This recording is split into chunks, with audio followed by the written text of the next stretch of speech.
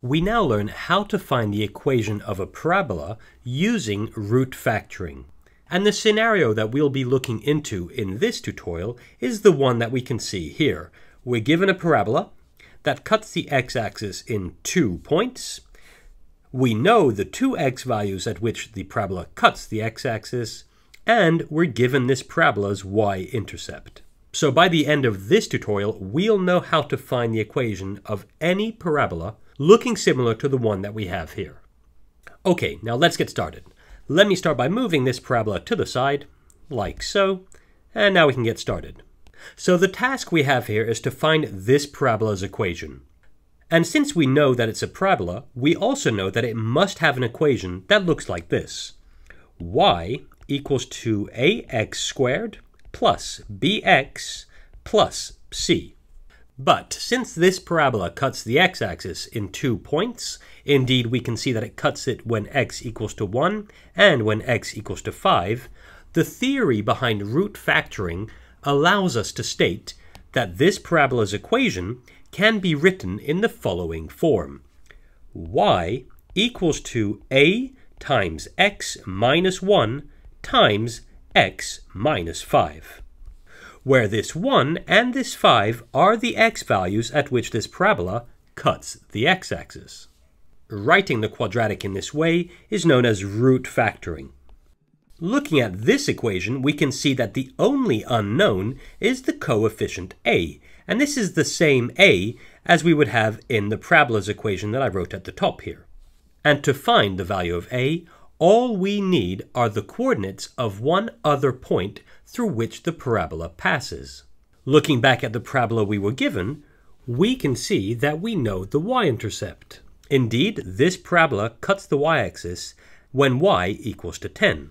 And the coordinates of that point are therefore 0, 10. In fact, the x-coordinate of any y-intercept will always equal to 0, since we're on the y-axis. The fact that the parabola passes through the point with coordinates 0, 10 allows us to state the following. When x equals to 0, y must equal to 10. And so to find the value of a, we replace the two x's we have here by 0, and we replace y by 10. That looks like this. 10 equals to a times 0 minus 1 times 0 minus 5. That's 10 equals to a times negative 1 times negative 5. That leads us to 10 equals to a times negative 1 times negative 5, which is 5. And finally, dividing both sides of this equation by 5 leads us to 10 over 5 equals to a. And 10 divided by 5 is 2, so 2 equals to a, or simply a equals to 2. And we now know the value of the coefficient a. Combining this result with the factored equation we have at the top, we can state that this parabola's equation can be written y equals to 2 times x minus 1 times x minus 5.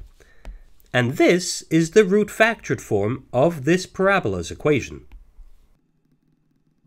In an exam question, we may be asked to find this parabola's equation in the form y equals to ax squared plus bx plus c. If that's the case, all we need to do is open up these parentheses. That would look like this. We can state that this equals to 2 times x squared minus 5x minus x plus 5. That leads to 2 times x squared minus 6x plus 5. And finally, distributing this 2 across the parentheses leads us to this parabola's equation. That is, y equals to 2x squared minus 12x plus 10. And that's our final answer. We've just found this parabola's equation using root factoring. Before looking at another example, let's just spend a minute to quickly summarize the rules that we've just used. Let's say we have a generic XY grid, something looking like this, and that we have a parabola that cuts the x-axis in 2 points, something like this. and say the values of x at which it cuts the x-axis are p and q.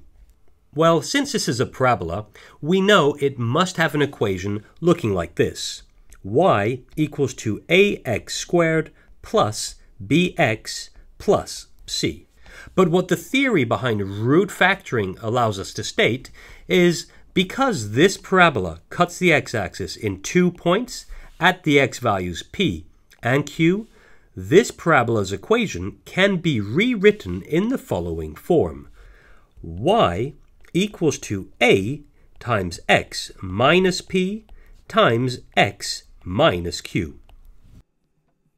And this will always be true so long as the parabola cuts the x-axis in 2 points. And to find the value of the coefficient a, all we need are the coordinates of one other point through which the curve passes.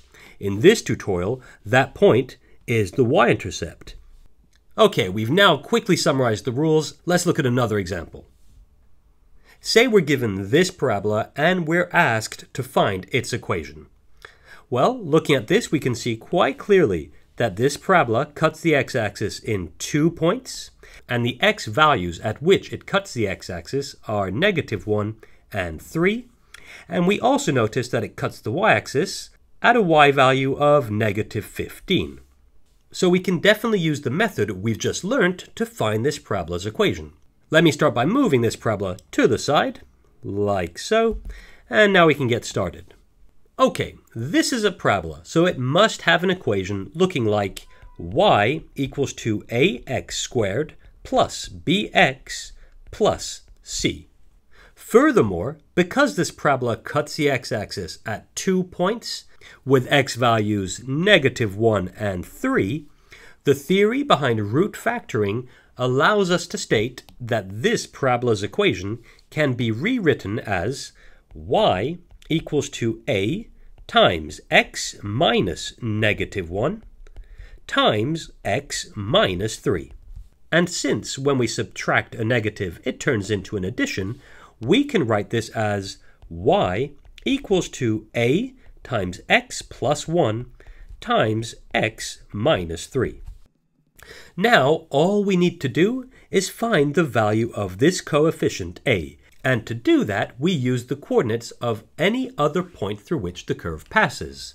Looking at the graph we were given, the only other point we can see here is the y-intercept, and this y-intercept has coordinates 0, -15.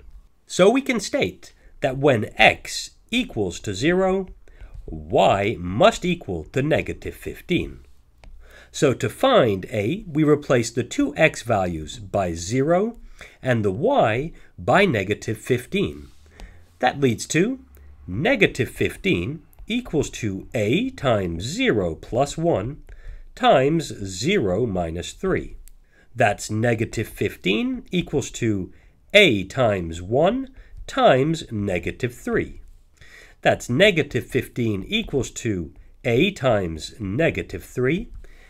And now dividing both sides of this equation by -3 leads to -15 over -3 equals to a.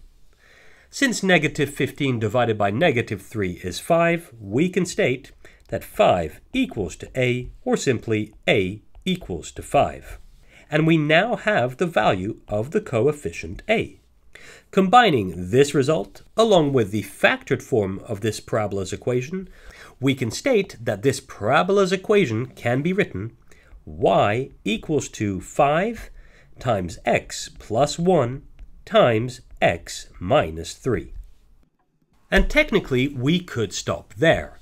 But if we were asked to find this parabola's equation in the form ax squared plus bx plus c, all we have to do is distribute these parentheses, in other words, open them up. So let's go ahead and do that. We can state that this is equal to 5 times x squared minus 3x plus x minus 3. That's equal to 5 times x squared minus 2x minus 3. And finally, distributing this 5 across the parentheses leads us to this parabola's equation, which is y equals to 5x squared minus 10x minus 15. And that's the final answer. And so that's how to find a parabola's equation using root factoring. Do keep in mind that in this tutorial we've seen the scenario where the parabola cuts the x-axis in 2 points, and the point that we're given is the y-intercept. In the next tutorial, we'll see how to find the equation of the parabola when it cuts the x-axis in 2 points, but we don't know the y-intercept. Instead, we'll be given the coordinates of another point along the curve's length. For now, though, that's it for this tutorial.